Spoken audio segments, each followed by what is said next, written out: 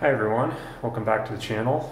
Today's day one of electrical rough-in, so going to start by putting the boxes up on the wall. I have a total of 7 outlets that are going to be kind of around the 3 walls.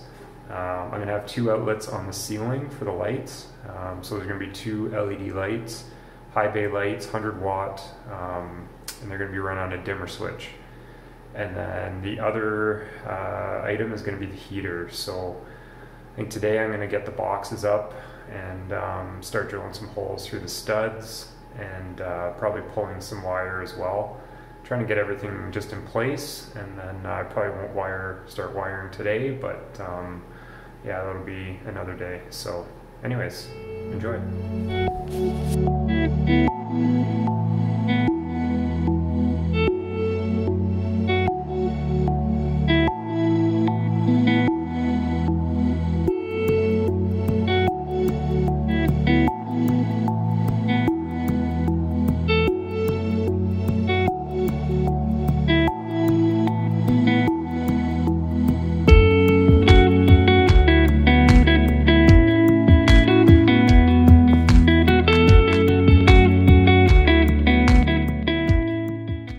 So basically what I'm doing here is I'm taking the electrical box and basically measuring up 42 inches, and I've drawn a line there and basically put the box. It's got these little tabs on the side here up against the stud. I also have a vapor barrier box around there as well, and then I've just screwed it into the stud, as you can see.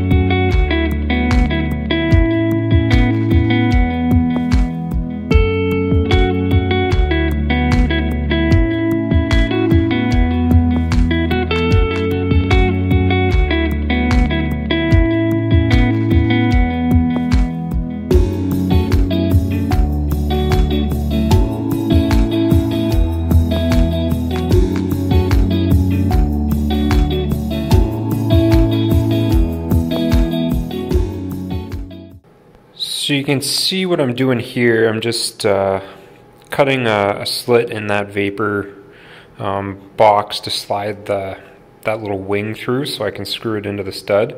I don't know if you're technically supposed to do that, but I don't know. I don't even know if most people actually use these vapor boxes, but I thought I'd try it and just put them out there, and I could be kind of ruining the whole thing just by cutting it, but yeah, I don't know. First time I've done this, so anyways.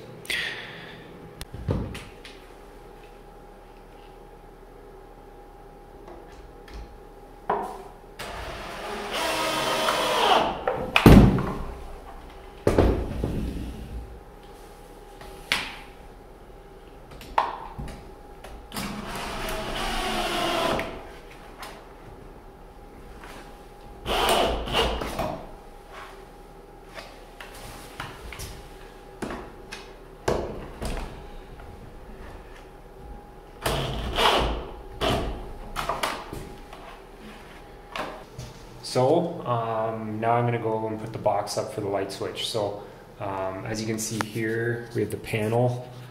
So I'm going to keep it really close to the panel and just inside the door. So I'm going to put it on the one stud here, and I think I'm going to put it up about 48 inches.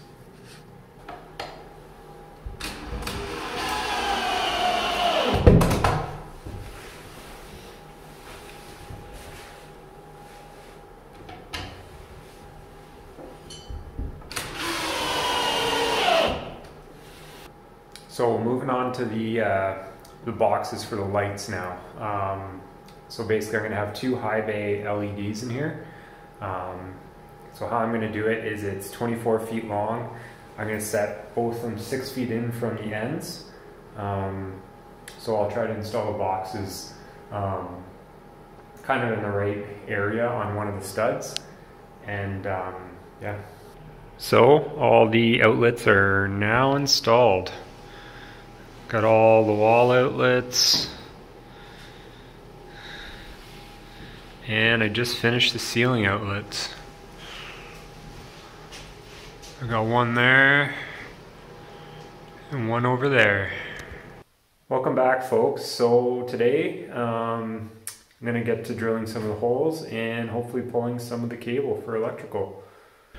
So for doing the holes for the wires, I'm using a right angle drill with a 3/4 inch bit, self-driving bit from Irwin. Works pretty well so far.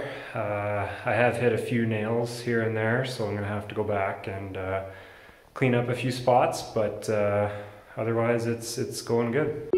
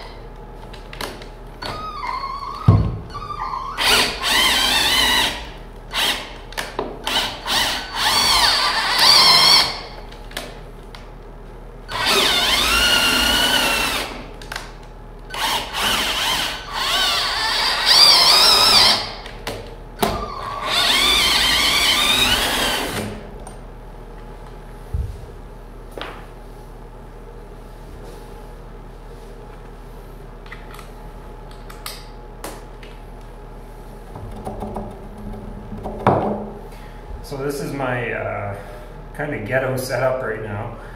I've tried to extend the bit so I can get through the studs. I don't have a long enough bit, so I've put kind of all these pieces together, and it's not the greatest setup, but it's working okay. So.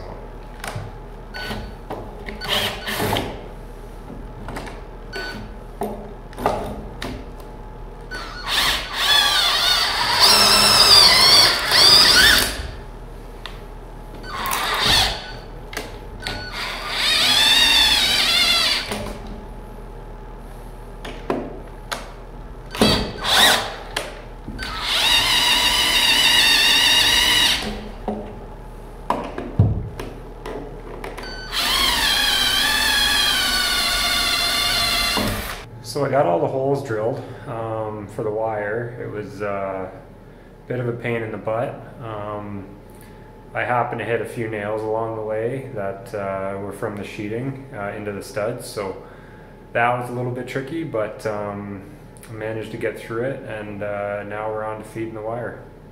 So the first wire I'm going to run will be 10 gauge wire. Basically, this is going to be to directly wire in the heater that I got. So it's a little bit heavier, you can see here, or maybe not, I don't know. It's thicker wire, but yeah.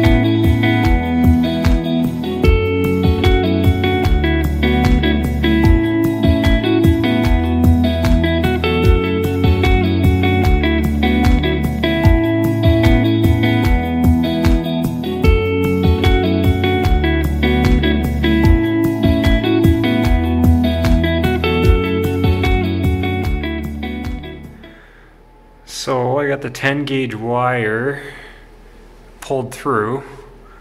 As you can see here, left a little bit extra here. I'm gonna probably staple it to the stud there. It's a little bit difficult pulling 10 gauge wire, let me tell you. Through the corner there, and then over here. I'm gonna end up putting the heater probably up in the corner here, so I'm just gonna leave it there for now, and then I might have to put it up through the top plate, and we'll see. I think the heater has to be 8 feet off the ground, so yeah.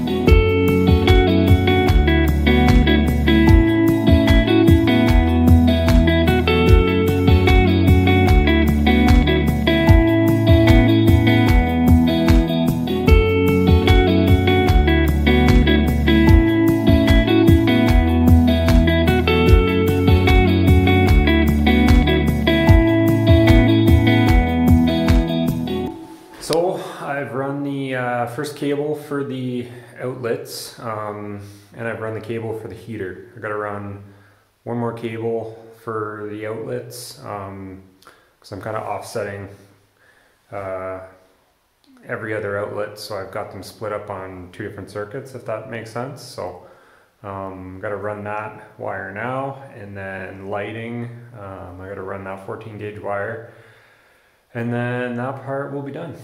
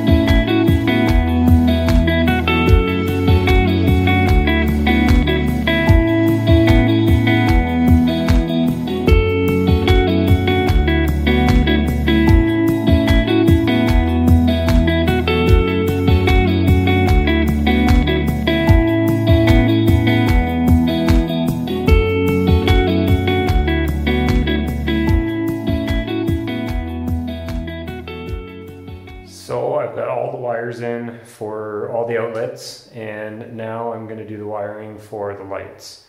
So I'm going to run 14 gauge wire from the panel up and around, and then at this point go up through the top plate along that rafter to the outlet there, and then I'll come back down the rafter and run it probably in the same hole as the 10 gauge wire, and I'll run that down the wall and then up through that top plate to that outlet.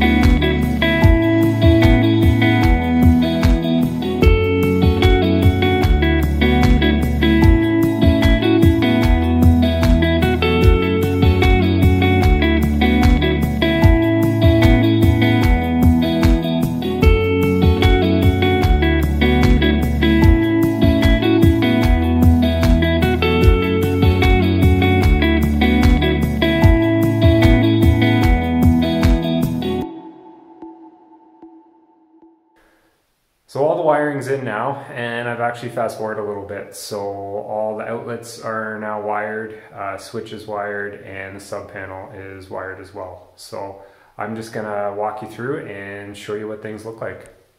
So we got the switch and the sub panel here, and you can see I've kind of cleaned up the wiring a little bit. Outlets are all in, so these are all 20 amp outlets wired on 12 gauge wire. So I got two along this wall and two along this back wall. And sorry for the mess in here, it's quite a bit going on right now. And we've got two more outlets there, so this is kind of where the workbench is going to be in the future. And then we have an outlet down here near the garage door, and then up on the ceiling I've got two 15 amp outlets wired in on 14 gauge wire, and those are what the lights will be plugged into. Okay, so just a rundown on the sub panel here. So you can see I've got all the wires coming in at the top of the sub panel So we've got the red wire, which is 10 gauge, which the heater will be hardwired into, and that is on this 30 amp breaker. And you can see we've got the white wire coming in. It is 14 gauge. It's on the 15 amp breaker here, so that'll be for the lights. And I've got the two yellow 12 gauge wires coming in. They're hooked up on the 20 amp breakers. This is my first sub panel I've ever wired, so I think I've done it correctly. I'm going to have an electrician come and kind of look everything over and just kind of sign off on it. But I've got the wires clamped on there at the top of the box coming in, and I basically routed my hot wires around to the breakers. They come in on the breakers. The ground wires come in on the ground bar back there. You can see them kind of going up the side and around. And then I've got the neutrals coming in on the neutral bar right there. And you can see here I got the switch. I've actually kind of changed it up. I was originally going to do a dimmer switch, and decided against that. It's a little bit more wiring, and the lights I got, I tested them out already actually. I'm going to make another video about that, but they're not too bright that it's overpowering, so I think going without a dimmer switch will be okay.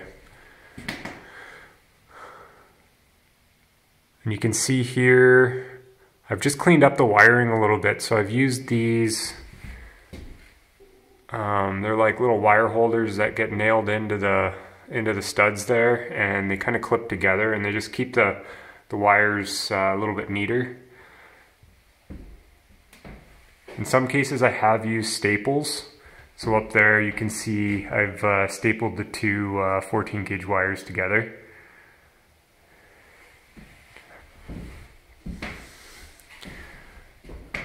And I've kind of made these loops. I didn't want the wires to be super super tight on the corners, so I've kind of got them looping around. And then at each outlet I also left quite a bit of extra, just in case for whatever reason we need to pull more through and rewire or change something out. So you can see here I've got that 10 gauge and 14 gauge going through the same hole. Again, stapled together nice and neatly up to the outlet here, so a little bit extra. And I was kind of stapling just on the insides here, just above the outlet.